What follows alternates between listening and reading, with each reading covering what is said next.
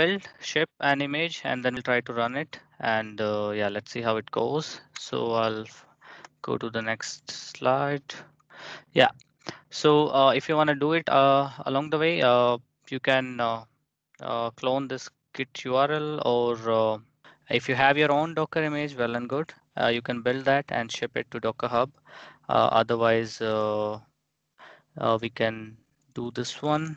So in case you wanna clone this, I have sent in a link.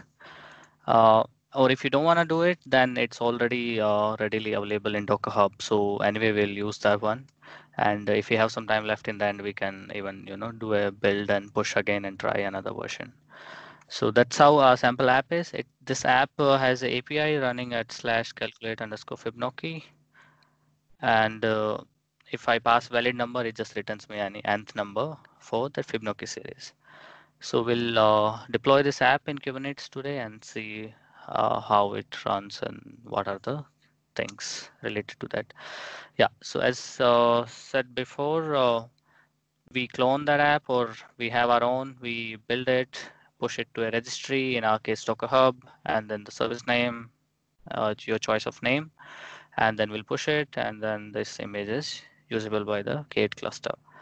Cool. So as stated earlier, the shortcut is this image is already available in Docker Hub, and we'll make use of this. So this is a little bit of prerequisites, or the base to start with Kubernetes, that we have an image which is built and stored in some registry. Okay, so now let's go next. Yeah, so now let's talk about Kubernetes. So Kubernetes, yes. So Kubernetes is a container management system. It runs managed containerized application on a cluster. So this is a cluster. Let me send the link on the way where we can get a playground.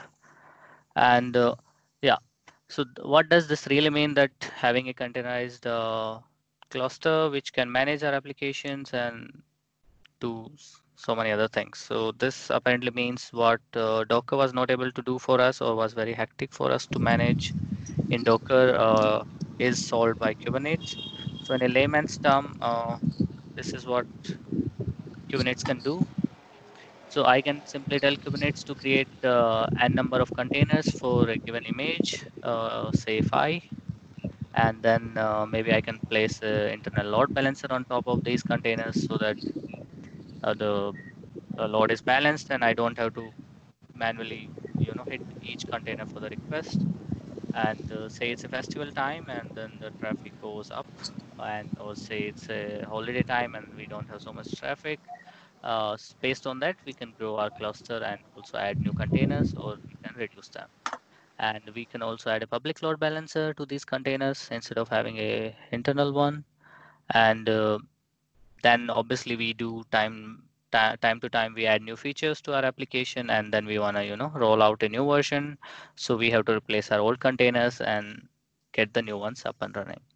And also during this upgrade, our request shouldn't be have a downtime, and our customer can still keep on using our applications, and this all should happen without any downtime.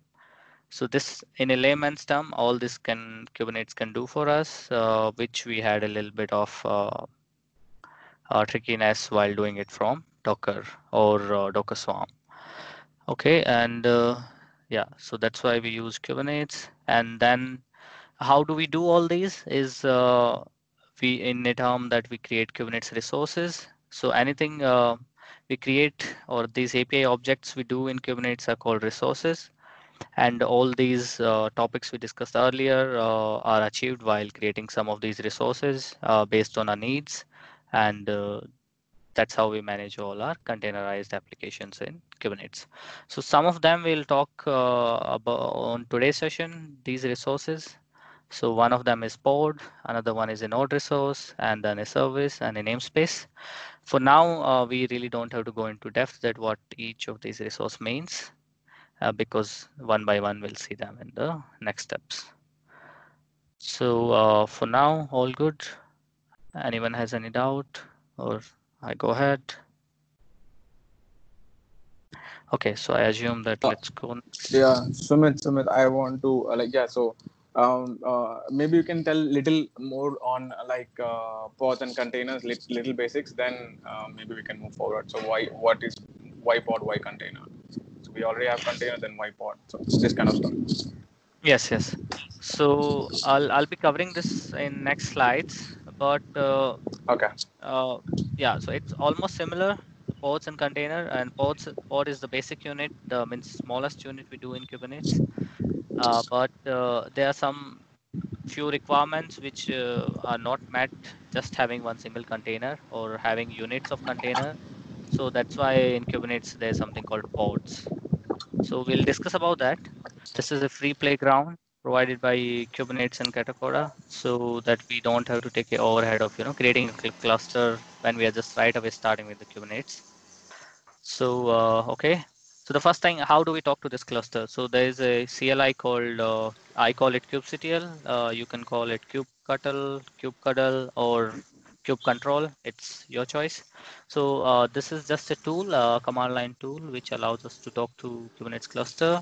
And ultimately, the PowerPoint shows that this tool is built around Kubernetes API. So whatever we can do via kubectl can be done directly via Kubernetes API.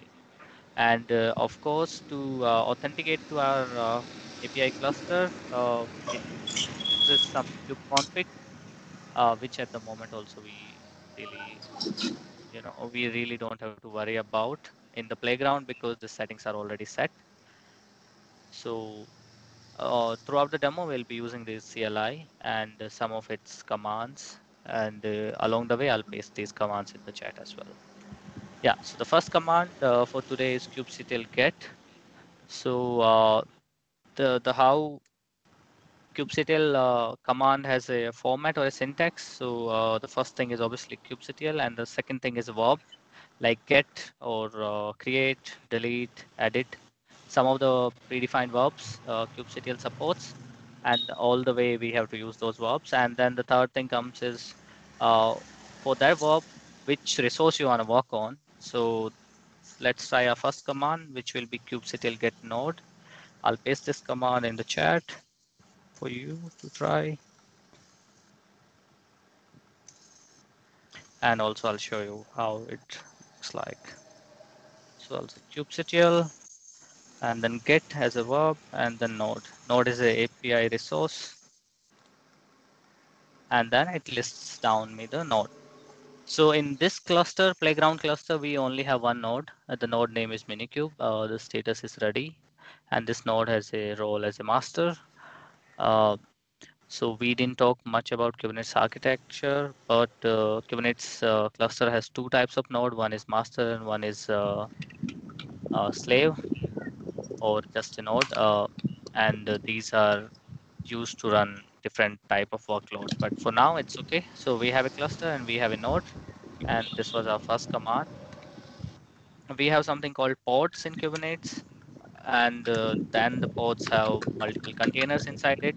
So the basic difference between a container and a pod is uh, container is a running instance of image, right? And certain workloads or certain applications does not fit in while running directly in a standalone container. So Kubernetes supports something like pods.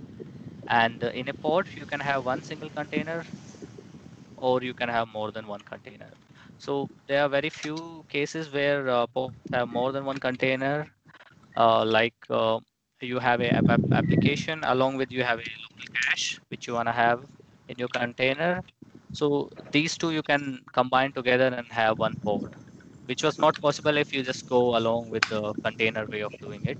So that's why we have created means Kubernetes thought to go with pods. And the pod means all the container running inside a pod, a single one or multiple containers will share the same resource. So the pod will get some RAM or CPU or network and volumes, and all the containers will be sharing the same resources. And that's where we will create our first pod. So I showed you in starting that we already have image pushed in Docker Hub, or if you have your own, you can use that one instead of this. And using this command, we can create our first pod and see how it looks. Mhm. Yeah, this Sumit Oswal, whatever you given right path. Yeah. Should I download that Fibonacci Flask generator code and then I can give that? How is that? No. So in this case, as I'm doing it here, you don't have to download it. So Kubernetes will download this image on its Oh, own. We just have to okay, tell which image. okay. So if you just copy this command and paste it in your playground, it should work. So yeah. So I'm saying kubectl run, and I'm giving a name to the pod, first pod. I'm telling which image I want to use for this pod, and then kubectl has some argument called generator to tell kubectl that you want to create a pod. So for that, it's run hyphen pod v1, and if I enter, then as it says that pod first pod is created, and by the second command, and one of our favorite kubectl get, and this time the resource is no pods. We can see if the pod is created or not. Okay, I missed spelled kubectl get pods. Okay, yeah, kubectl get pods. Yeah, so it says that yeah, there's a pod already created, and then it's the pod status is it's creating the container inside it. So in our scenario, the pod is only having one container, not more than one. So let's wait for some time. So until then, we can discuss what internally it does. So what now Kubernetes will do is it'll go and fetch this image from Docker Hub, because I just specified the public URL, or if we have our private, we can give the full URL. And after pulling the image, it will create a container out of it, and then other thing. If you're really interested to see what's going in the background, there is another verb called describe. So I'll say kubectl describe, and I'll tell what I want to describe. So in this case, it's the pod and the pod name, and it will tell me, what is happening at the moment. So I have to jump out of it. Yeah. So it says successfully assigned, blah, blah, blah. Yeah. So I think it was already created. So I'll clear this out, and I'll go back and run the same command again. Kubectl get pods, and as it says that the pod is there and its status is running, and the age is 100 seconds. So hopefully you guys also would have been able to create the same pod. Yeah. So this was the first thing we created in Kubernetes, and one of the basic smallest resource in Kubernetes. And now we'll go back to the next step. Namespace is just like grouping the resources together. So it's like, to manage them better. So you can create a namespace, put some resources there, and when you want to delete it, you can just simply delete the namespace. So all the resources are deleted. And to identify, say you have app A, so all your app A resources are in app A namespace and app B in app B. So it's just a way to create kind of a group. Like in cloud, we have resource group, same way we have namespace in Kubernetes. So till now we didn't do much with namespace, but of course now we can run a command and see how many namespace are existing at the moment with the same string kubectl get, and the resource type is namespace.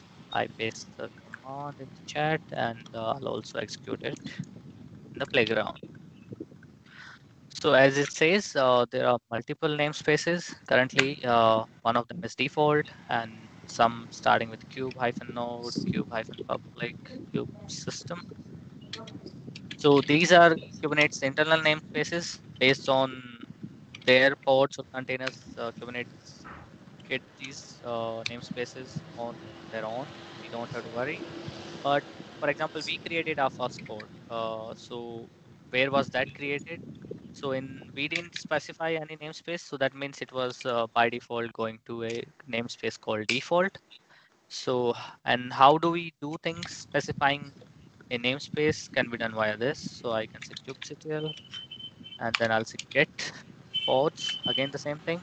But this time I'll add a argument called -n, or you can give a full name -namespace, and then I'll say default. So this time it shows me the same thing again, because by default, if we don't specify a namespace, it goes into default. So this is just to manage and create a logical boundary of our resources so we can manage them together. And from now on, we'll not specify a namespace, and we assume that everything we're doing it in default namespace. So that's another resource in Kubernetes after pods. And now let's go to the next one. Yeah, so now we have something called deployments. And now the question comes why we really need something like a deployment. So first, let me tell what it is, and then we'll see why we need it. So deployment is a high-level construct which allows us to do multiple things, like it allows us to do scaling and rolling updates and rollback, and it can manage, internally it creates a replica set which can manage the number of replicas of the pod. So what does all this means is that creating multiple pods on our own, like now we created one, like that say we have a requirement and we have a lot of load to create 3 pods together, and scale them down or scale them up based on the requirement is little tough. So how do we all do this is by creating an object called deployment. And once we create a deployment, we can tell deployment that this is my image, and these many replicas I want of a pod. So the deployment will take care that every time you need such replicas, it will do it for you. And also the another benefit of deployment is, uh, as we talked earlier, right, that today I have version 1 of my image, and then I added some new feature, and now I want to roll it out. So as we said earlier, that Kubernetes allows us to roll out the new version of our image or new version of our code without breaking the current running pods or running instances, so that customers are not affected.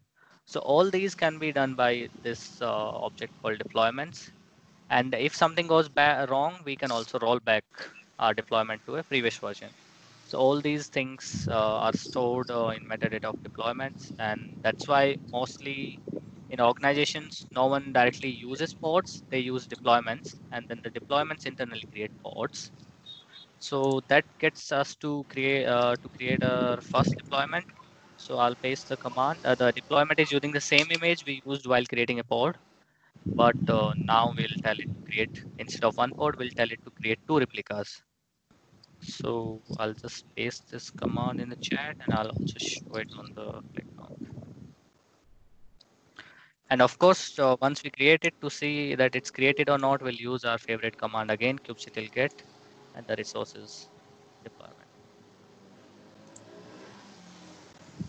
Okay, so I go back to playground now and try to create a deployment. So I'll save this.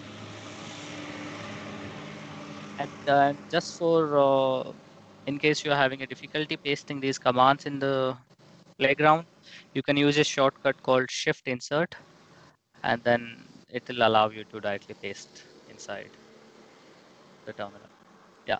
So this time I'm using the same command which we used previously, but this time I'm not giving a generator to create a pod. So by default, the generator is creating a deployment. So I'm giving a name, first deployment, image, and of course, how many replicas I want of this deployment. So I hit enter, and it says there's a warning that something is deprecated, but let's ignore that. And then finally it says that deployment.app/first deployment is created. And then I run my next command, kubectl get deployment. No need to specify namespace because we are in default. And when I hit enter, it tells us that, okay, first deployment is ready, 2 out of 2. That means total required was 2. Currently ready are 2. And then it says both are up to date. Since we already discussed previously that it allows us to upgrade. So right now, whatever upgraded version we want, first time we create, of course, it's already up to date because we have not rolled out a new version, and both the pods are available. So this is how we create deployment. But deployment does something internally, which is another resource called ReplicaSet. So how deployment manages this desired state of number of replicas is by this object called replica set. So when we say deployment to create two ports of a image, the replica set is something which makes sure that it's always in that desired state, that you want two replicas, it always has two replica. And yeah, so this replica set is only to manage and the number of replicas. That's why the name says replica set. And the other capabilities like rolling upgrades and all are part of deployment. And then this is a low level construct which deployment creates on the go, which manages the number of replicas. And before you, if you are working on Kubernetes from some time, or if you have had a look around, there was something called replication controller, which was the same thing for as replica set. Uh, it was just a a old version of it, and it's deprecated. But both are same. Replication controller or replica set is the same thing. It just help us to keep the desired number of pods. Is what replica set is. Sumit, just a quick question. I mean, this Yeah. replica set is basically kind of failover cluster thing. I mean, can we relate with that? Sorry, I didn't get you. Means, are you asking you want to create a replica set on your own, standalone? No, I mean, does that defines that this replica set is basically a kind of failover cluster thing, just like we have in normal environments, whereas one cluster is responsible for serving the application, and other one is basically if something fails in the existing one, then it's been taken care by the other one. Is Okay. it like that? No, no. Yeah, means it's not like that. In a way that here, what we do is when we create multiple ports, obviously we think this way that if one port for some reason goes down, then we have other ports available to serve the request. So that's where the failover stuff happens, right? Having multiple ports instead of having one port. But the replica set is more on working at the level that you tell Kubernetes that you want to handle this failover situation, and you always want to have say five ports, and the replica set take cares of making sure that every time you have at least that much of pods. By mistake, say if one port goes down, replica will make sure that you have a new pod available. So it's more of like making sure you have that much number of pods. Actually, that So also we can it's kind try. of auto scaling, like we mention a desired number of instances that are required, to Yes, maintain yes, the load and the maximum number and the minimum number of instances required.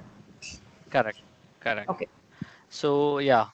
So the scaling happens at the the deployment level. Means we can tell deployment based on the load. We can configure deployment in such a way that you can have auto scaling, means you can configure the rules, but then deployment will tell replica set that at this point, I want n number of pods, and replica set will make sure that n number of pods are there. So it's just, it's like running all the time and checking, okay, I want 5 nodes. Do I have 5 pods? It's just making sure that desired state is always maintained or not. So it does that. We can see this example here. So we didn't see how many ports this deployment created, but we can see now. So if I say kubectl get ports, it will show us. So in my case, it shows 3 port because we created first port previously as another task, and then 2 of these ports are of our deployment. Maybe I'll reduce the size a little bit less. Yeah. So now what I'll do is I'll delete one of this pod, and the replica set will make sure that the desired number is 2. So it will get back the pod and make the number again 2. So for that, same thing, kubectl, and the verb this time is delete. What we want to delete is a pod, and then which pod is, in this case, I'll give the first one. So when I do this, we get output saying that this pod is deleted. Well, that's a great thing. But since we already have a deployment which internally has a replica set, it will make sure that 2 pods are running. So what you see is there is already a new pod has come and replaced the old one. And if you see the age is 11 second. So replica set is making sure that all the time the required state or the desired state is there. And yeah, Thanks, Sumit. ah, perfect. Not a problem. So now let's go to the next step. So after replica set, what we have is, yeah, so now we created containers in a way that we created pods, and then we went ahead and created deployment. And now how do we access these pods or this deployment we created? So the Kubernetes allows us to expose these pods uh, in a way that it creates a internal load balancer, and the load balancer, internal load balancer has a name called service. So we in Kubernetes, the resource is called service, and this service is like internal load balancer on the all the pods. And how do we achieve it is we can run a command called kubectl expose, which can expose our deployment. And then of course there are multiple number of services which we will talk in the next slides. But this is the first step. So we expose a service, and this will be an by default an internal load balancer. So I'll paste this command as well for you to try, and I'll also do along the way. Also, if you see in this command, it has specified the port. So I'm telling internal service or the internal load balancer to listen on port 80. And while my container was running on port 8080, so it's like it can do a binding, like how we used to do binding in Docker run and -p we used to specify, right? The port where Docker is running and the port which is running inside a container. So let's do this. And then of course the name of the service, which is first service. So if I run this command in our playground, it should expose a pods and create a service for that. Yeah. So as we see, service first service exposed, and then again same thing, kubectl get, but this time it will be service to see. And then you see there's a service called first service, type is cluster IP, that is the default, and that means the internal, and then we get a IP which is internal to the cluster, and the port it's listening on port 80. But we cannot access it because I'm currently outside of this cluster and I'm not inside the cluster, so I cannot resolve to this IP address. But we'll create another type of service called node port. What does do is it will bind this service to another port which is on this machine, and then I can access it from here. So I'll show you that as well. For that I have to do kubectl edit. So I'll edit the current service and I'll change its type. And then we'll discuss what this new type means for us. So first let's do it, and then okay, I think I missed. What I missed is specifying what I want to edit. So I want to edit a service. Yeah. So it opens a metadata of Kubernetes, and then I can edit it like a Vim editor. So I'll not do much. All I'll do for now is going and changing the type. So let's change. So instead of cluster IP, I'll make it node port.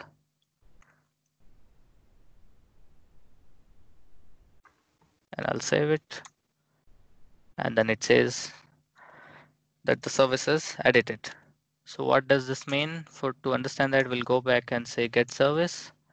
And this time we see that this port 80 of service is mapped to another port, and this port is accessible on the node, not inside the cluster, but on the node level. And that can be accessed via this. So I can just say here, click on plus icon, and then I can say select port to view on my host one. So this is our host one, and then this will open a new new terminal for me, and then I can specify this port number, which is 31272. 31272. Okay, numlock on 31272. Yeah, this will take some time. Okay, URL not found because by default the app is not listening on the default URL, so I have to attach the path, and the path is calculate underscore Fibonacci. question mark, and I'll pass a parameter.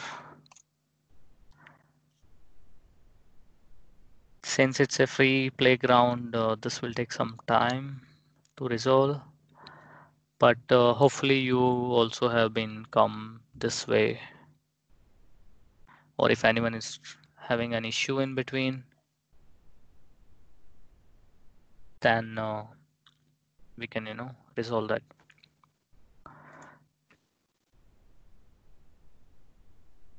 Let's see. Okay, until then I can, as we see, there is another service running here called Kubernetes. uh, that's Kubernetes internal service, but somewhere there is also a service running called Kubernetes dashboard. Okay, why it says not found? Did I miss something? Yes, I missed.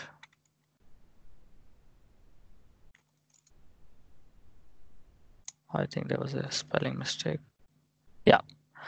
So if you see, as I said earlier, this sample service returns nth Fibonacci's number. So in this case, when I asked the third number, it gave me the value.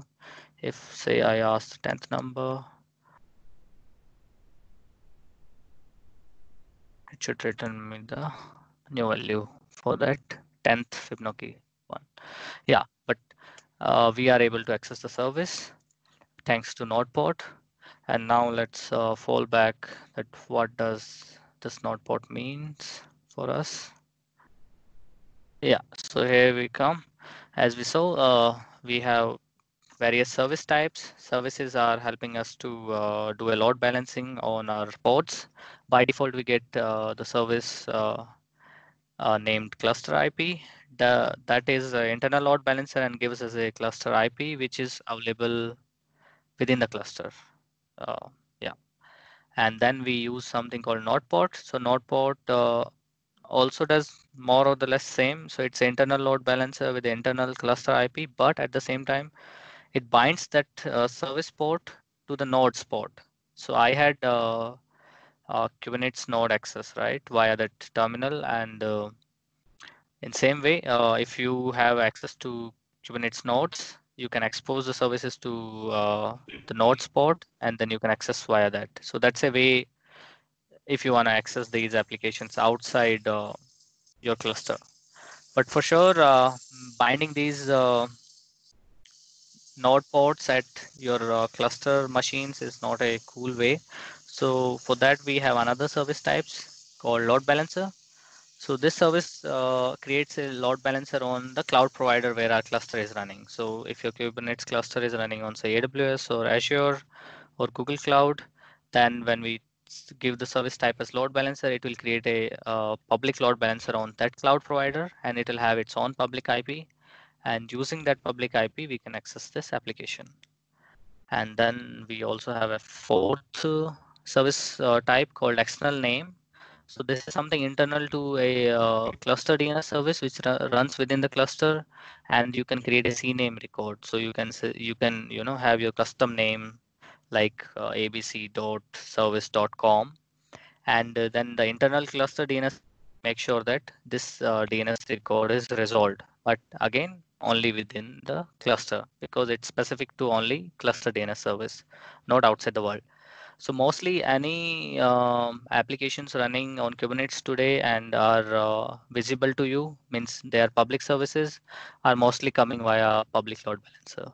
So this is the preferred one, but for testing we can also use node port. Okay, and then finally, as we mentioned earlier, the deployment allows us to do the updates.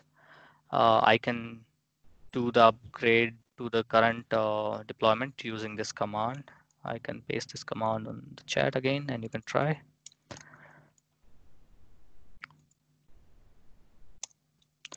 So whatever deployment we created, this is a new image or say a new version of our application. And this will, since rollout, since deployments allows us to do new updates to our application, I can do that. So I'm telling set image, I'm giving my deployment name, and I'm telling that use a new image, which is this at the moment. And I'm also telling that keep the records. Records are true. That means the deployment will keep the rollout history on this. So, As I entered the command, it said, yeah, your comment image is updated. And to see the rollout history, we can use this command. So I'll paste this command as well. So that's how in CI/CD, every time a new update happens, and then the history is available for us. So if we want to roll back, something goes wrong, we can do. So yeah, so if I do the history, maybe let me clean it up so you can see it better. Yeah, so it shows us the first one is none. That's the one when we created the deployment first time. And this is the second one when we updated it using this command. So it shows that this change caused this. And then if you want to roll back, also we can, roll back saying kubectl rollout undo, I guess is the command. And I can tell the deployment name and it will, yeah. So as you see, it says the rollout is rolled back. So that's how the deployment helps us to update and also to roll back. This command also I have pasted in the chat. So that brings us to the one part of this session at the closure level. And then all we did it now is using all the command lines, right? But of course, when we want to do more customization or want to add more metadata, it's a little bit difficult using command lines. So that's where we use the YAML files to define these settings. For that, Shailesh will show us the next steps. Shailesh, are you there? Yeah, I'm there. I'm there. So yeah, thank you. Yeah. So maybe if anybody have any question or did they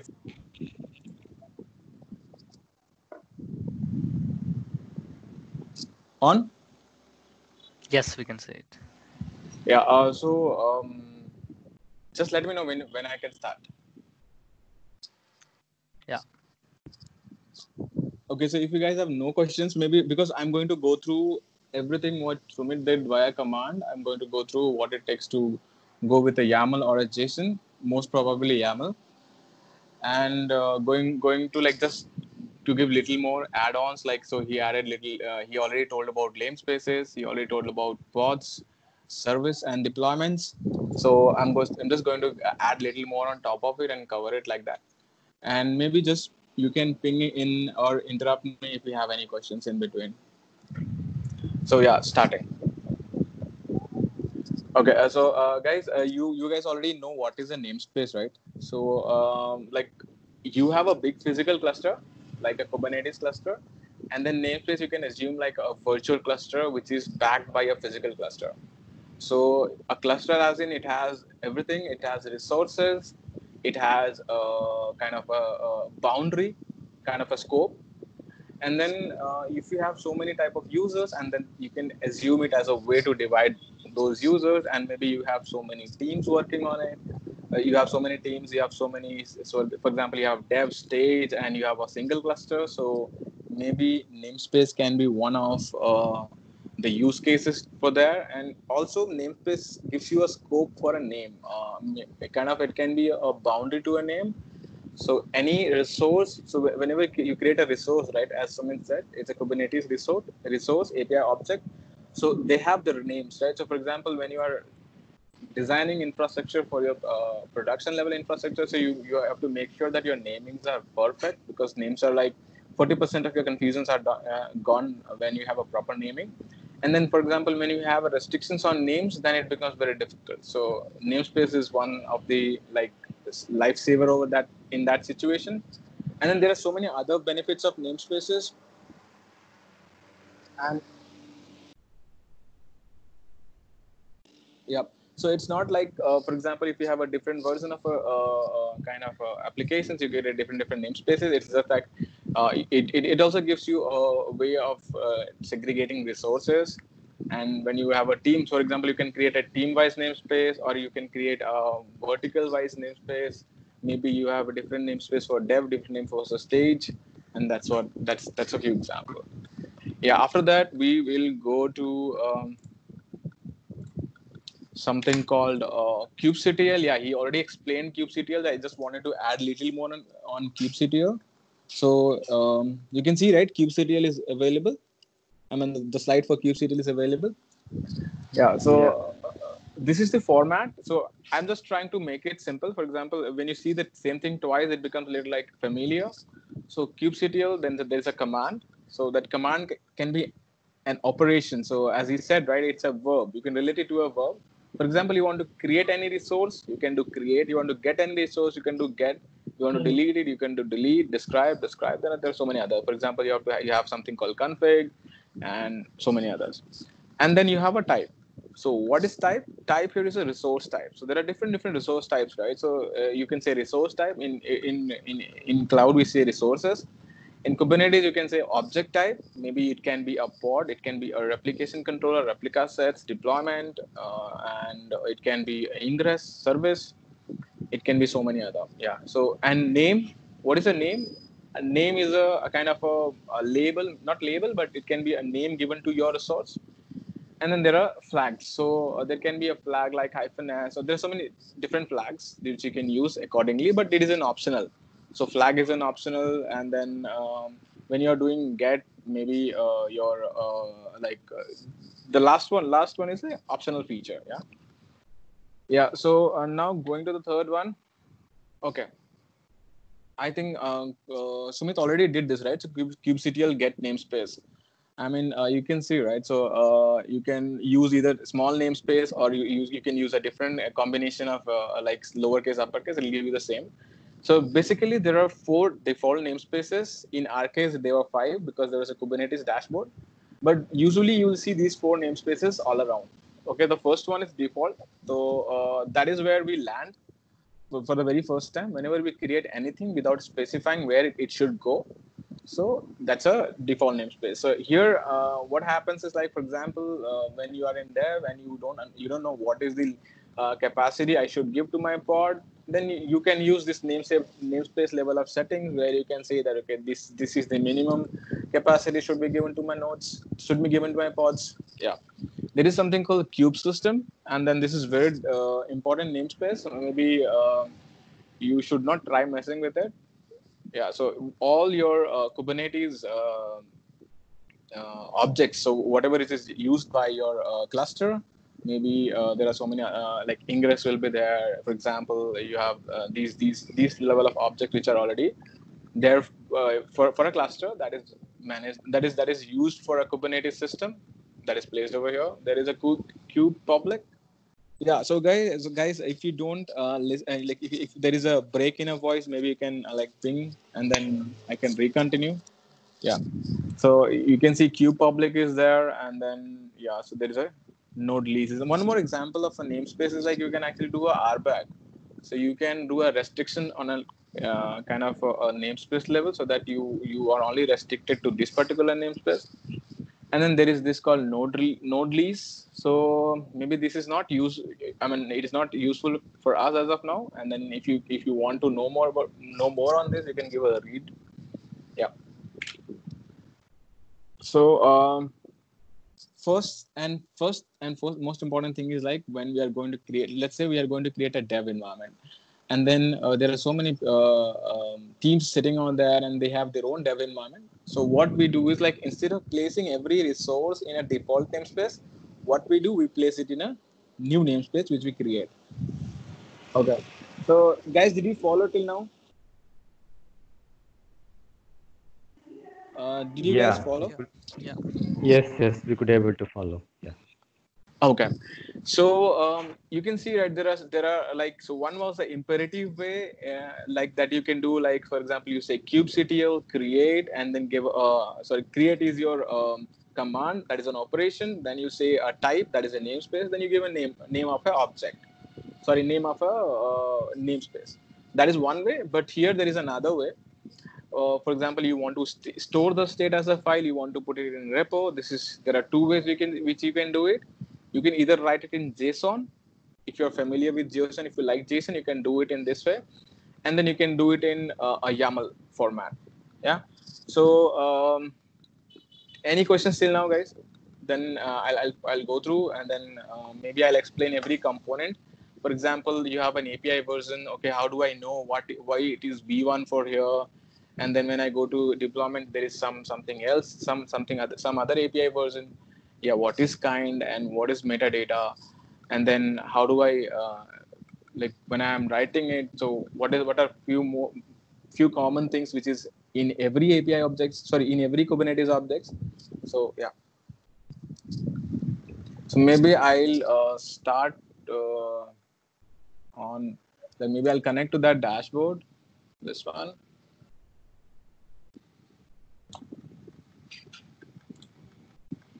Okay.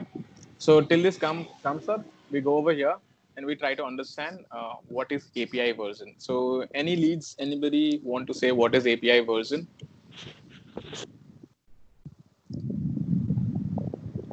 Anybody wants to add what do you mean by API version? And yeah.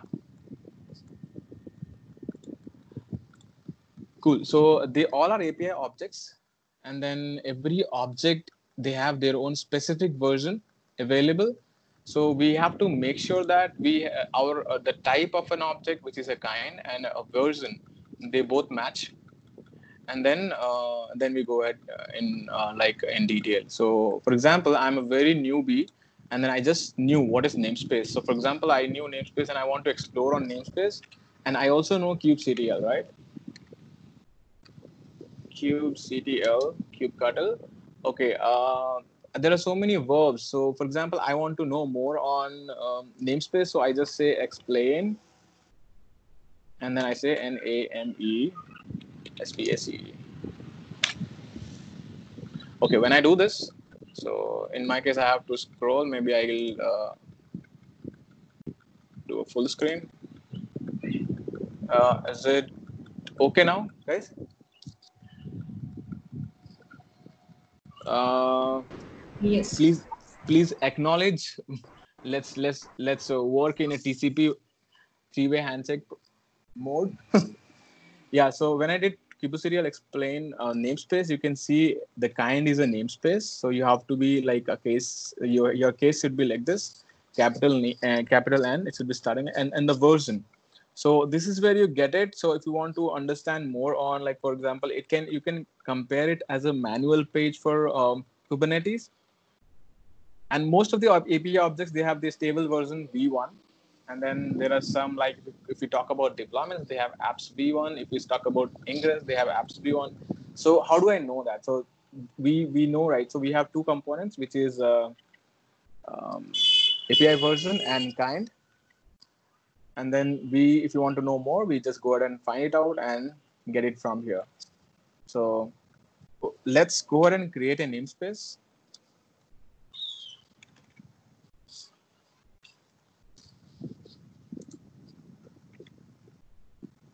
Sorry. You can use Control L to clean. Yeah. So kubectl get namespace. What you can do is you guys can use alias, maybe kgn for get names for namespace. So in this case, as I said, right, so we have default node lease, kube public, and kube system.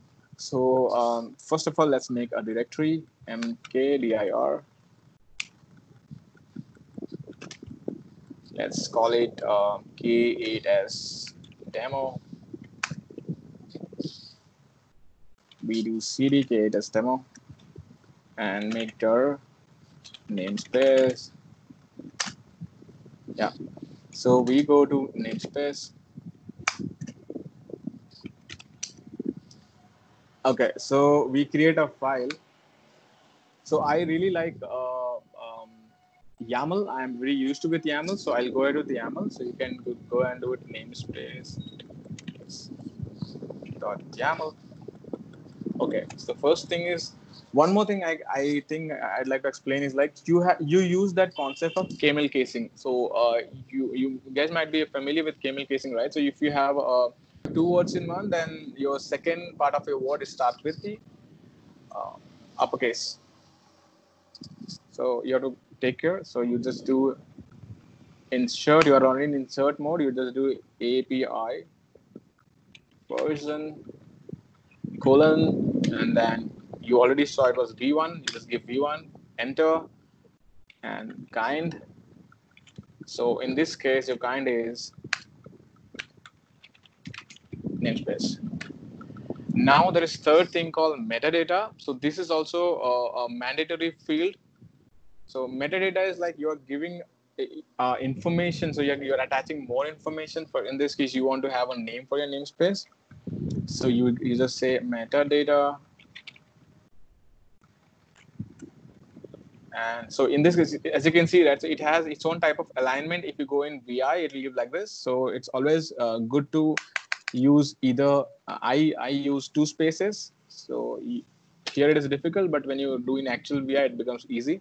So give name, and then let's give as a K8s demo. We also want to label it labels. So anybody, if anybody wants to add something on labels, what do you think labels are, and why do we use it?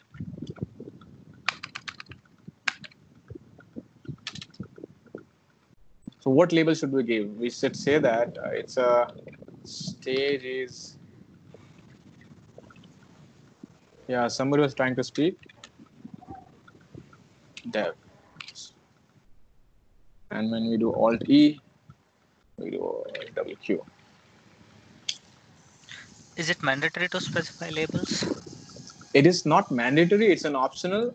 So you're just giving a key value. Okay. I mean, an extra identification that can be useful when you are actually trying to search, or maybe you are trying to do some sort of operations on top of it. For example, if you have so many namespaces and you want to give like maybe you have your name is already a unique stuff for namespace, but if you want to have extra feasibility to identify and then kind of stuff, so you're just giving extra name pair. It's not a mandatory stuff. Yeah. So moving forward, so now if I do cat and do a namespace.yaml, I can see it. And then what I have to do is I just want to create a namespace, right? So kubectl create, since it is a file -f, and then give a file name.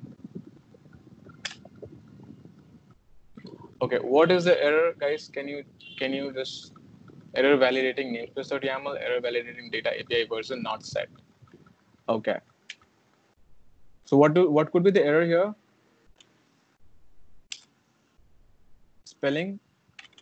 It's version, not version.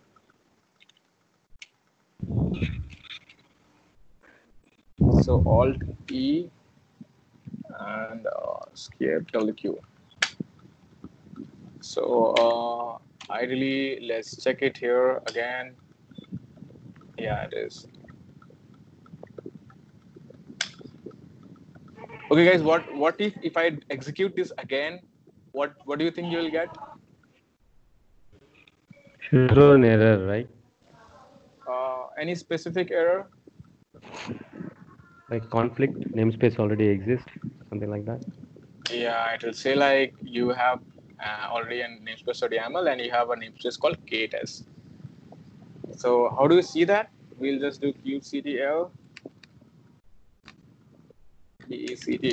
get namespace.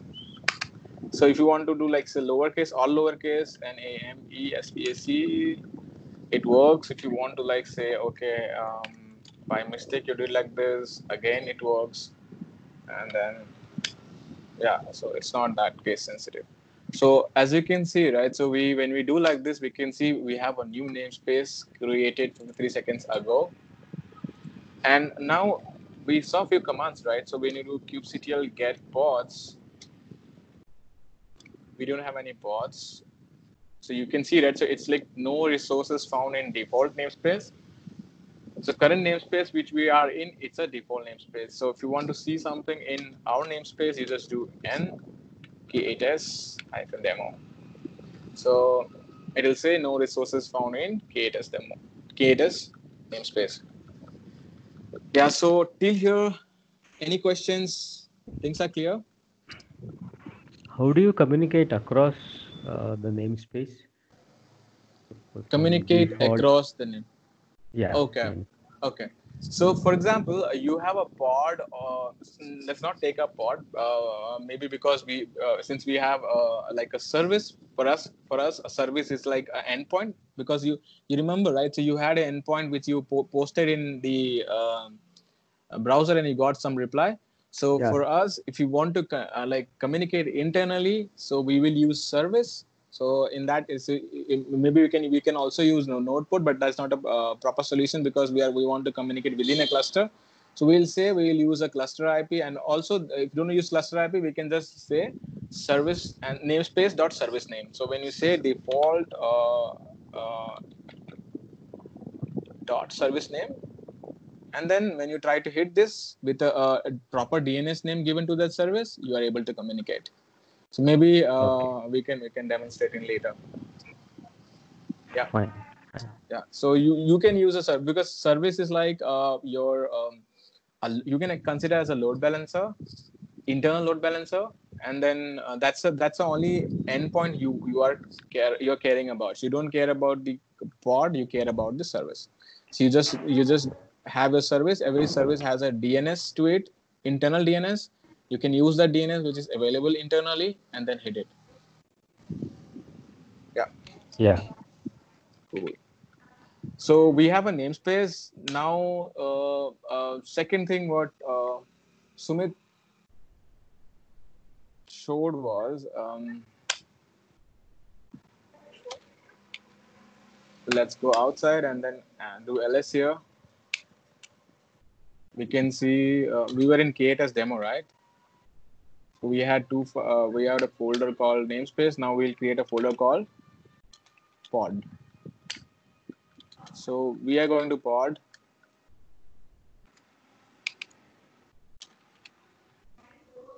and we'll do vim, and we are going to say pod.yaml. Okay, so now you guys have to help me over here. Okay, what is the API? What should I write here for the first time? So I'm writing an YAML for my pod. So what should be there? I think you guys are not following. API version. API version. API, yeah, API version. Okay, what is the API version for a pod? V1. V1.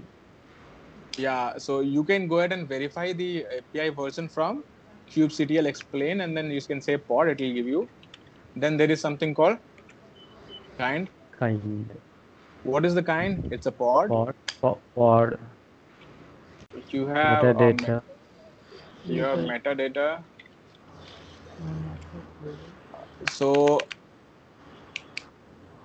let's go with this method. So for example, you can use tabs or spaces, but use only tabs or only spaces. Don't mix it. It'll give you an error. It is always better to use. I use two spaces from here, and then I say a name. So since it is a Fibonacci, so I say Fibo. Okay, and labels. So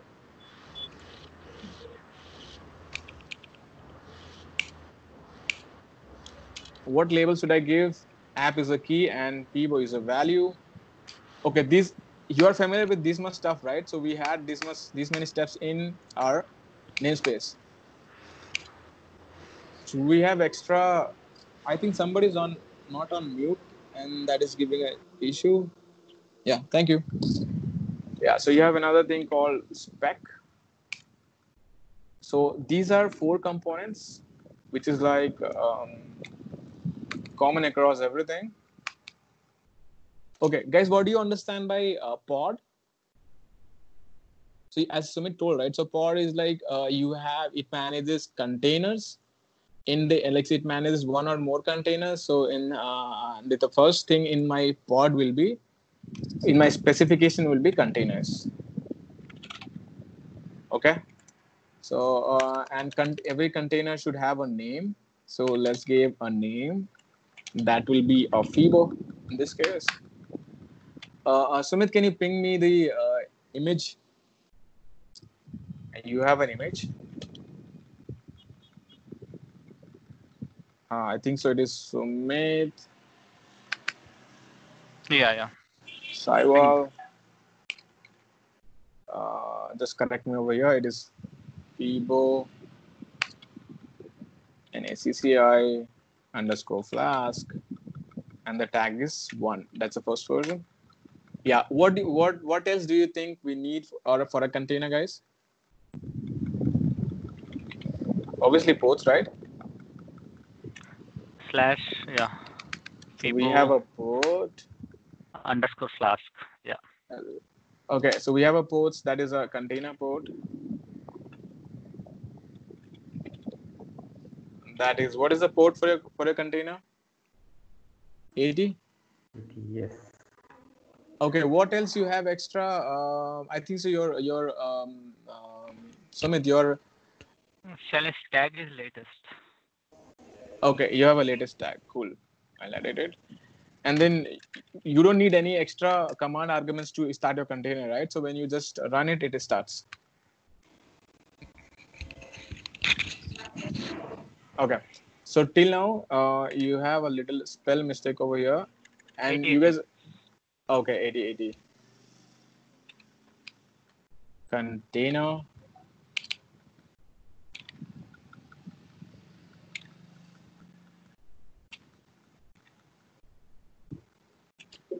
So 80. Looks cool. Nothing extra. We are going with very minimal basics. So we do Alt E and W Q. It is 80 or 80. Sumit should confirm. I think it's 80, right? Is No, it It is it's 80. Okay. okay. Our service had port 80, which was binding to Oh, 80. Okay. So guys, okay. what do you think? We missed it. I'm sure we missed something. What do you think we missed it? So one thing we missed it. We didn't specify namespace in which namespace it should go. By default, it will go in a kind of a default namespace. So when we want this to go in some particular namespace, what we can do, either we can have namespace over here in metadata. So we say namespace and give the namespace name. But when you do this, you are actually hard coding it. So what you can do is Alt E and then Q. You can just see like you have a kubectl create, right? Maybe I'll type it.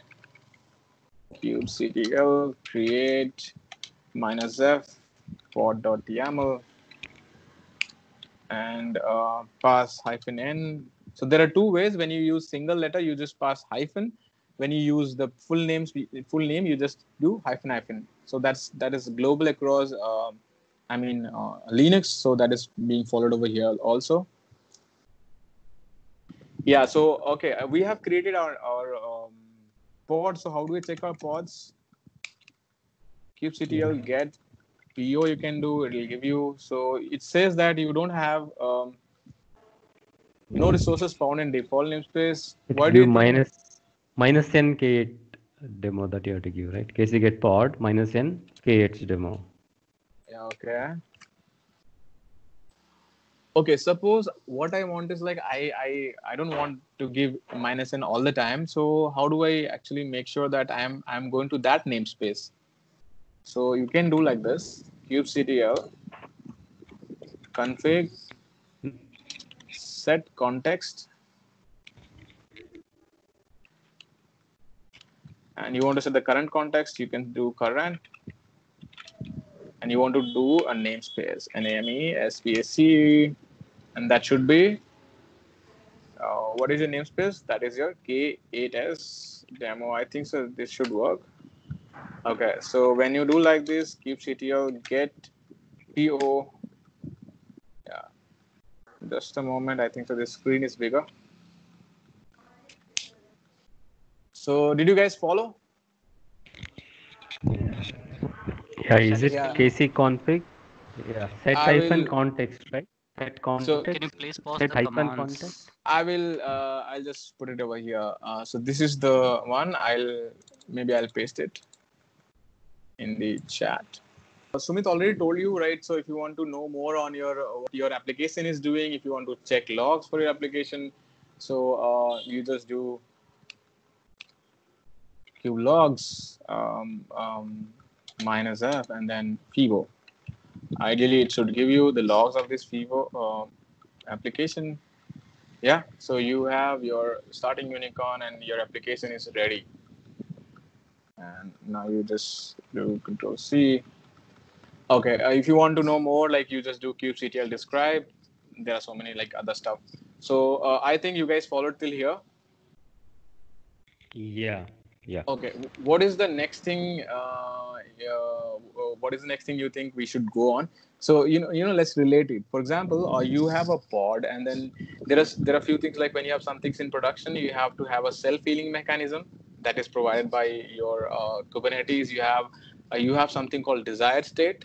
So let's not bring in auto scaling and auto descaling because we just say that okay, we have this particular stuff like desired state. When you say that I have 5 number of pods should be running, and then when the pod runs, they have specific checks when they do. So you can see, right? So you have one on one ready, right? There are a few things which we are not going in detail. For example, for your pods to be healthy, there are a few things your pods checks. So your port whatever passed in that pod, it's coming up, and then you can do something on top of it. For example, you can do health check and sort kind of like. So it helps that the kind of it decides whether your pod is ready to serve an application. So now you have this all definition done, and now you want to say that okay, I want to have this much of desired state. That's where your replication controller or replica set comes into picture. Maybe I can give one example of a replica set, then I can move into deployment. Okay, so before going to replica set, we just go ahead and check on replica set, REPLICASET. So when you see, right, so you have a different kind. Kind is replica set. This is the name, and this is the version. Okay, so quickly we'll write a small YAML. Sorry, clear,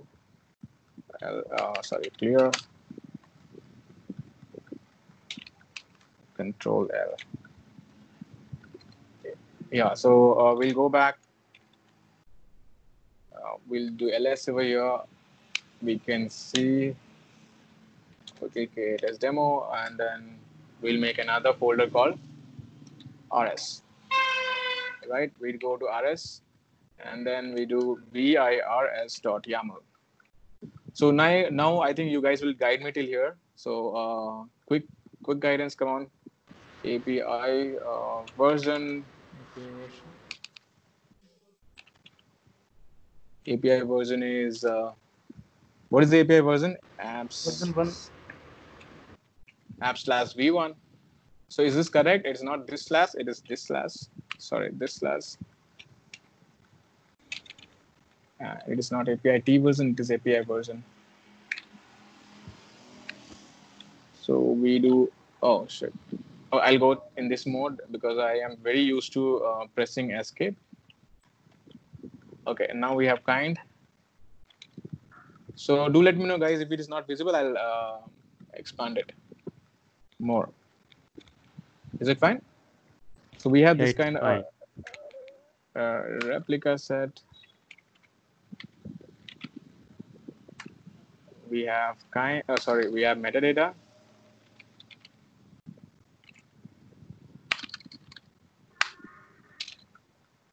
Let's give Fibo. Your screen is frozen. That's what I could do. Yeah, I now think it's better. No, I it's have better to go a now. little Yeah. slow. Okay, I have to go a little slower. So see, you can give labels to your replica set. That's if you don't want, you can. It's okay if you don't give. And then let's give a label. Maybe. So I have that label, right? The stage. So it is a dev. Stage is dev. Okay. So we have spec. So what do you think will go in spec for a replica set?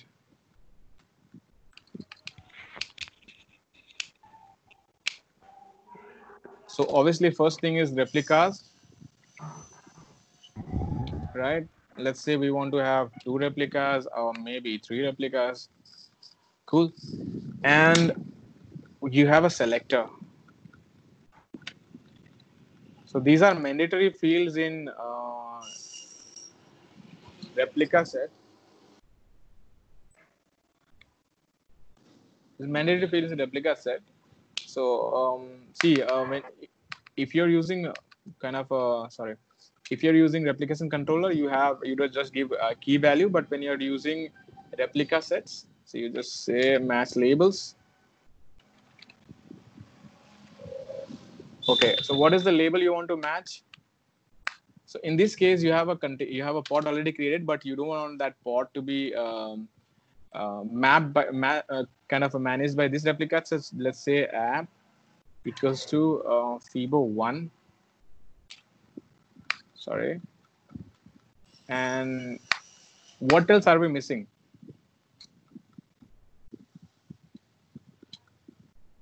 So if you want to check, right, if it is alignment is there, this or not, so you can just check it like this. So you need to go one more back. You go here. Okay, Shailesh, obviously. sharing the screen, I can't see anything. Are you not able to see my screen? No. Yeah, we could able to, at least I could able to see. Yeah, actually, I'm joining from phone and my desktop, so I can see on my phone. Maybe. Yeah, please disconnect and connect. It will be visible. For me, it happened and it's visible now. Yeah. Till then, we can wait. Maybe. Yeah. Yeah. What do you think we are missing over here? So you guys are aware of auto scaling group, right? HPA? Want to say HPA anything? No. So you are aware of auto scaling group in AWS. So when you create an Yes. auto scaling group, you have something called launch template, right? So where you decide. Yes. So in same case, there is a pod template. So you just say template, and then let's not make it here. It is at the selector level. So you have to make sure on which level it should be. You can match it like this. Cool. Let's go down. Okay. So now let's repeat, because we know, right? So we don't have to repeat we know what and all we had in pod. So we had API version, we had metadata, we had kind. So in this case, your replica set manages only pods. So you don't have to specify API version and kind. So you start with metadata. So do let me know if you guys didn't follow this. So metadata is what is the metadata for your pod. So let's give a name for your pod. That will be fibo1. And labels for a pod. Sorry.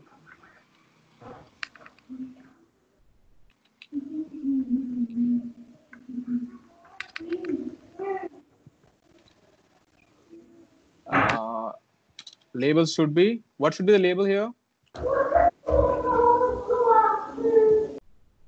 We have somebody who is not on mute.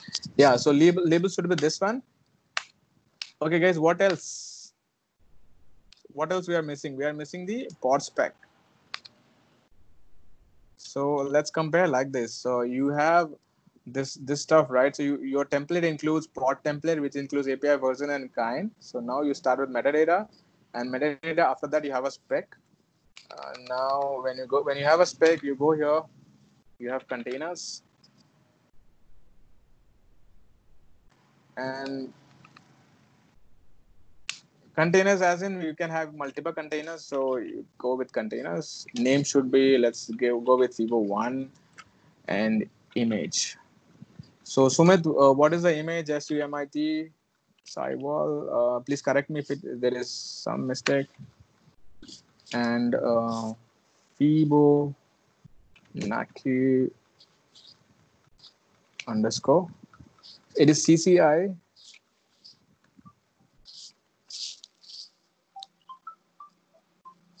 CCI underscore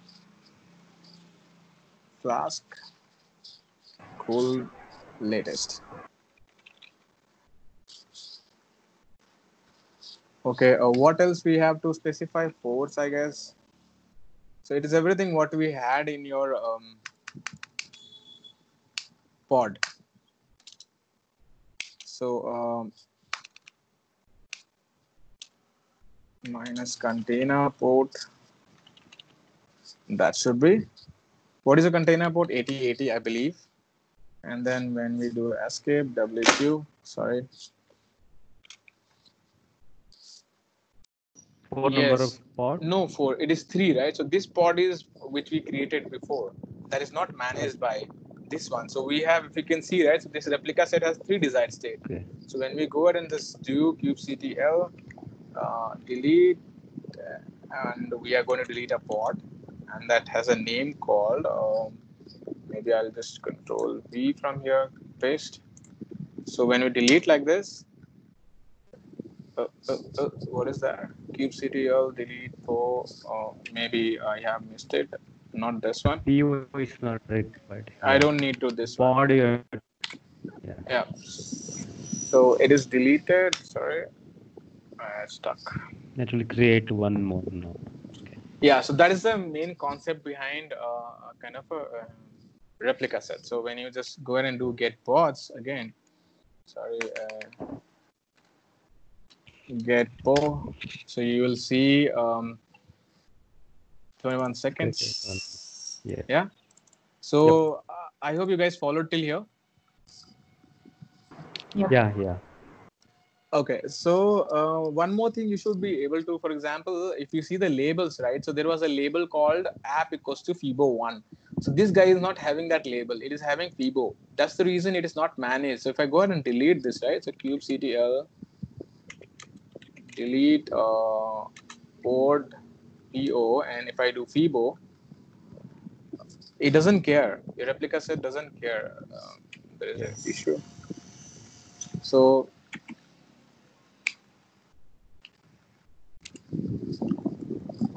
Yeah, it just get deleted, it won't get restarted.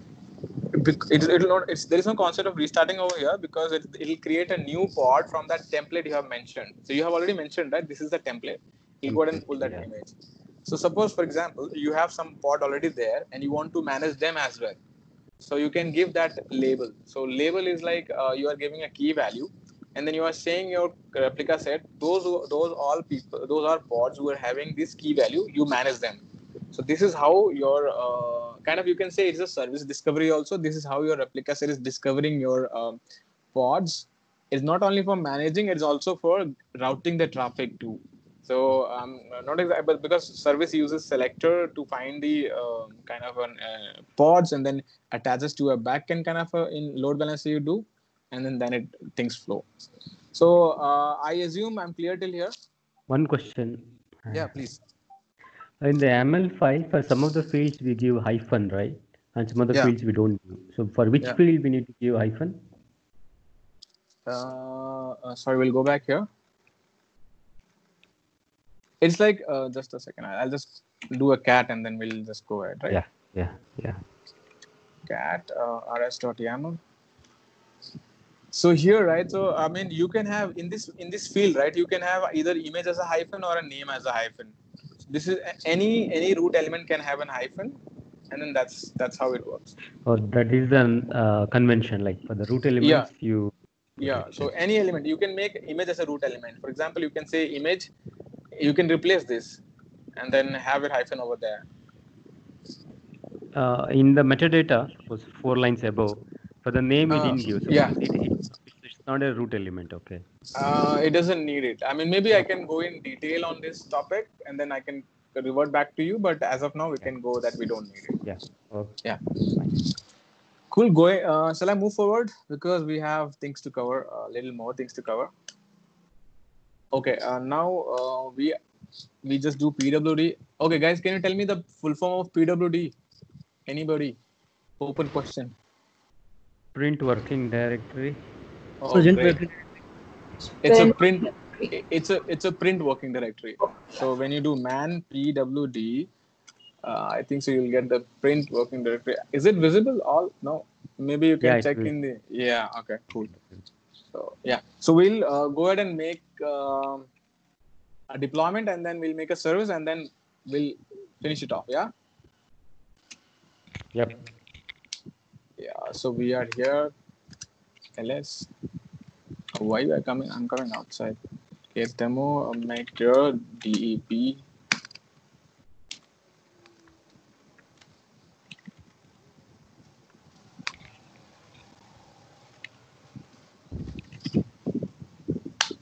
Okay, I'll do cp rs rs.yaml deployment and then dep.yaml. So just to make sure that we are not wasting time writing again everything. So what do you think, guys? We need to change. We need to change.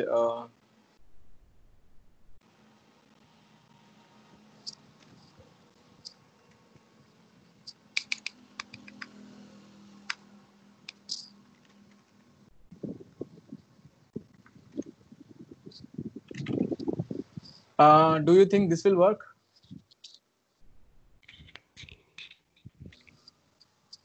I mean, just changing this will work.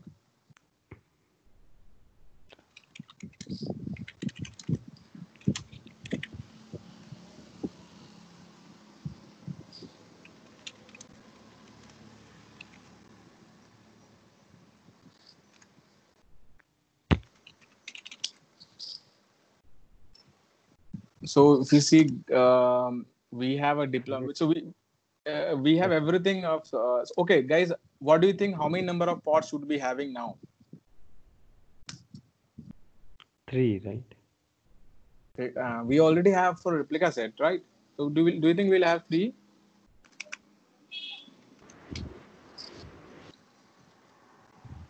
Why it is 6? Okay. So if you see, right, so if you do, sorry. So when you do kubectl get all. So get all means everything in this particular namespace. So you can see you have 6 pods, you have 1 deployment, but you have 2 replica set. You remember, right? We created only 1. That is Fibo, but you can have. You see, you are having another more, 1 more. Anybody wants to add something? Why is it like that? Yeah, so as Sumit mentioned, right? So deployment is it's like it's a declarative. It sends a declarative updates to your pods, and it manages it. So for example, you have to you have to do rollbacks, you have to do canary deployments. This is the purpose. But at the backend, it creates and manages replica sets. So when you said like this, it created a replica set with these configurations. If you can see. Am I clear?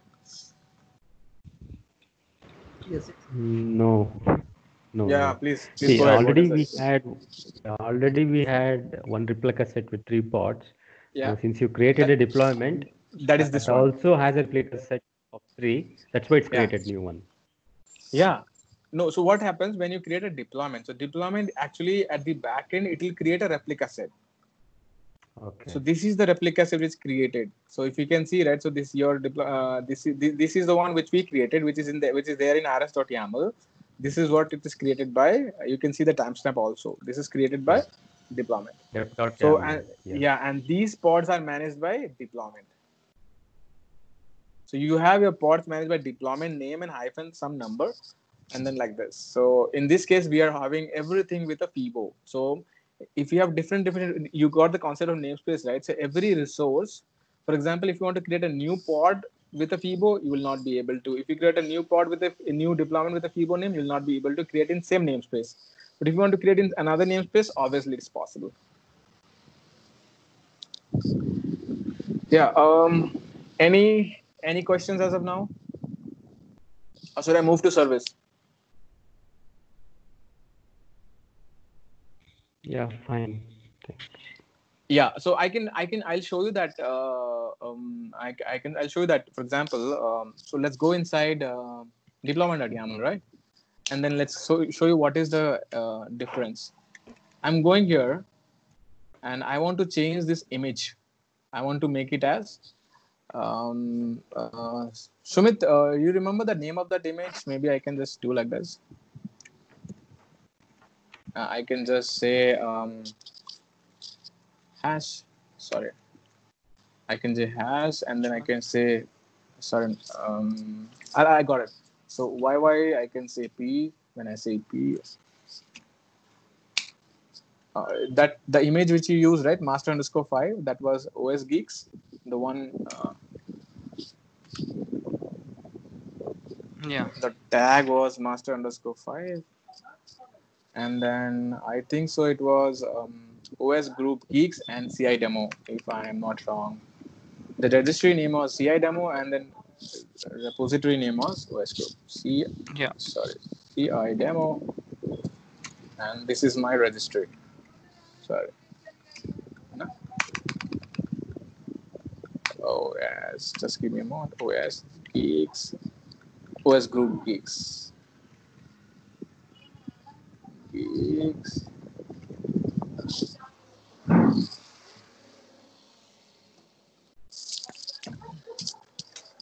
So when I just go ahead and do, okay. So when I change it, I can just do it kubectl apply -f dev.yaml. Okay, and then when you go ahead and do kubectl get po, what do you make out over here? Any observation you want to point out? Guys, am I audible? Hello? Yes, Yeah, yes, you're yes. audible. Yes. Yes. Yeah. Yeah. What is that? Do you think what is that? What is that is happening? So And there is image it will try to pull. It's trying to pull the new image, right? And the pod may restart now. Yeah, you know what the deployment, what it is doing, there is a default feature of rolling update in deployments. So what it does is it will first create a new image. It will not delete any container. When that container, new image container passes, then based on default settings, it will start deleting the old one by one till your whole container. So in this case, for example, if you see, right, so the image which I use, it's a faulty image. It will not have a container running. Yeah. So there are some other settings we need to do just to control this, but it is like it's working over here.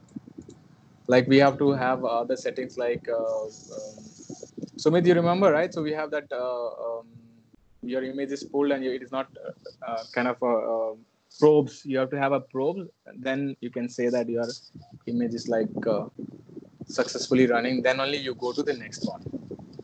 So in this case, you can see there are two pods which are affected, and then this will keep restarting until and unless your pod becomes healthy. So we'll revert it back. Yeah. The good thing is the current application which is running is not affected. It is So not affected. Maybe when we have a service, we can actually have that demo, right? I'll just delete it and delete this one. So the escape is creating a problem on DD, and so when I just go ahead and do Alt E and then WQ, so you can do using kubectl edit. I'm doing using apply. So when we go and do kubectl get pro, so you can see, right? So your running images are not at all affected. I mean, I think so. It's not. This one, it's like latest one. You have at least one pod which is already running. Then when you do again, so you can have all the pods back to the running state. Does this make sense? Maybe we are going to have another session, I mean, in detail on this, like in every particular API object. This is for a starter, just to give you a look and feel how it looks like. Yeah. So quickly, I'll just create another folder. I'll come one step outside. Sorry. Maybe I'll come here and then I'll just go create demo and make directory SVC. SVC is for service. I'll go to SVC and I do VIM.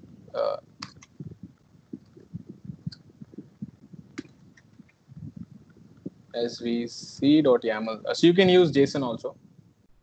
So API version is v1. You can just go ahead and check it. It is small v1, and then kind is service, and metadata is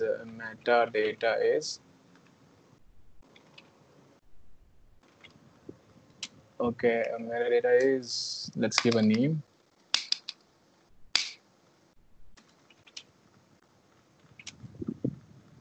Give a name called Fibo, and then we don't need labels for service. Let's not make it as of now. Maybe if you want to, you can put at a label so that stage equals to dev. Okay, we have something called spec. So now we want to say our service. This is the particular, and these are particular applications, sorry, pods. With these tags, you have to connect to. So what is the tag which we used? Sorry, not tag. What is the labels which we used? So labels are app. Dev. Okay. No. So this is the label for your pod. So the dev, whatever stage dev was labeled for your namespace. So yeah, now you have your app. Now you want to say you want to specify on ports. So remember, Sumit gave a port list saying that, okay, this is the port. So you can say like you want to give a name for a port, name. If you don't want, you can skip that. Let's say Flask, or maybe you can say app port. Port, and what is the port? So this is the port of your, maybe you can do 8888, any port which you like to your service to run on. And then there is something called target port, TRGT. So this is the port where our application is running. So application is running on 8080. So when you don't do, when you just submit like this, and when you double Q, and you just kubectl create -f svc. So you can even do apply -f svc. So and you just do kubectl get svc. You can see, right? So he told you about cluster IP. So maybe if you want to do a curl health check, you can go inside kubectl get po,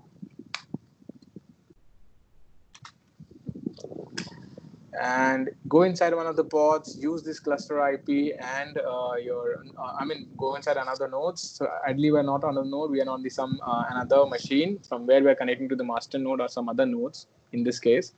So you can go ahead and just access this, but if you want to access it outside, so either you can go inside this file, and I think so it is at this level, okay, it is an spec level, so you just do two spaces again.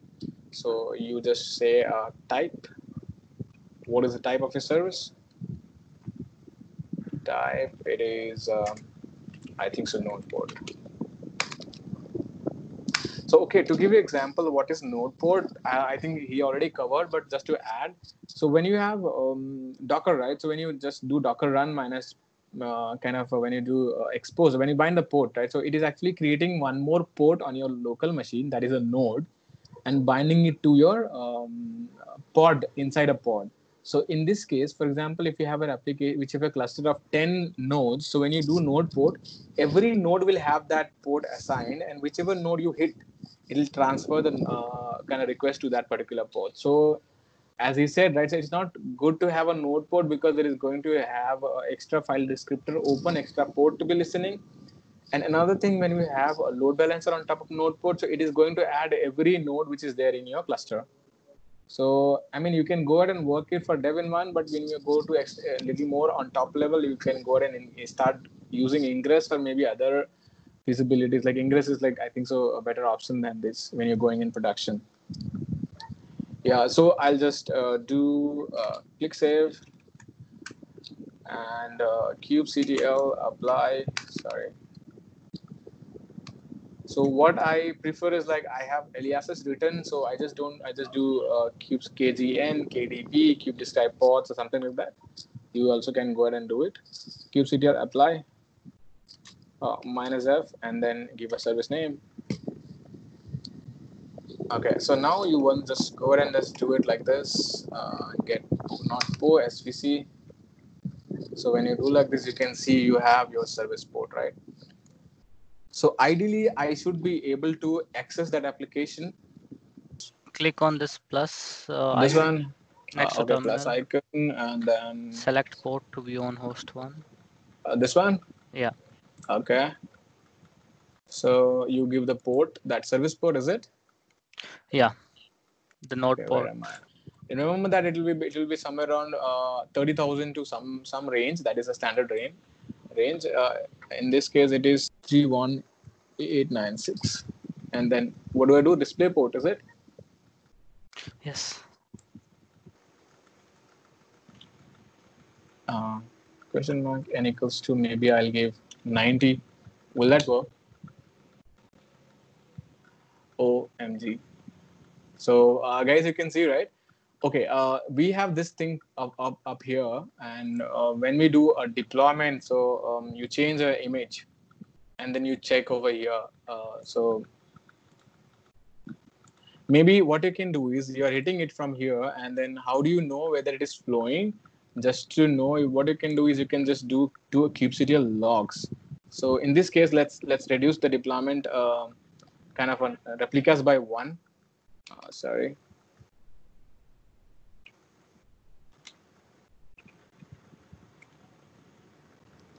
Let's so why you can directly go ahead and do it using kubeedit, but it's always good to have everything in sync. But for example, if you go and do in kubeedit, your thing in your file will not be updated. So when you do 1 and then alt E, so when you do kubectl get po. Okay, so ideally it should. Okay, we didn't apply, right? We didn't apply. We have to apply this. So when you are editing in file, you have to apply it. kubectl apply So when do -f. you use apply? When do you use create? Okay, apply create is like, for example, you can use apply for very, like, you have a first time you want to create, you can use apply for any of the cases. But when you create it for the first time, it's good to use create. But when you use the create for the second time on the same file, it will say already you have things already there. So it is better to use apply. So maybe it was like fast, but was that helpful? Yep. Oh, thank you. Okay, now ideally we should have one replica, is it? So we have one replica. These all, please ignore this. This is all your replica set. Remember, right? Yeah. So maybe we can go ahead and just do kubectl delete rs. So what happens when you do delete rs? It will go ahead and delete nothing because the rs name is like not specified. So you can just do if evo. So make sure you're not deleting the rs created by deployment. Yeah. So when you do get pod, so you in a moment you'll be able to see only one. This guy will disappear in some time. Okay, so now we are here. Shailesh, Yes. shall we wrap it up now? I mean, we Yeah. are already beyond 2 hours. We'll be wrapping it up now. So just we'll check the logs and then we'll wrapping it up.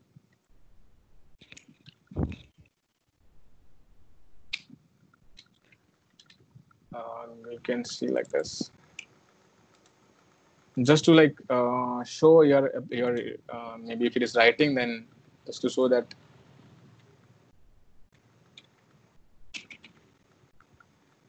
Yeah, is it better to do Minikube? Because if I close this browser, I will lose everything, right? What do we do here? Yeah, here I think so you'll lose everything. Maybe you can try using your own cluster. I mean K3s kind of stuff. There is something called K3s. That's really awesome. So if you have Linux machines, you just go ahead and just run this curl. That's it. You're having a cluster up. So it'll be like this.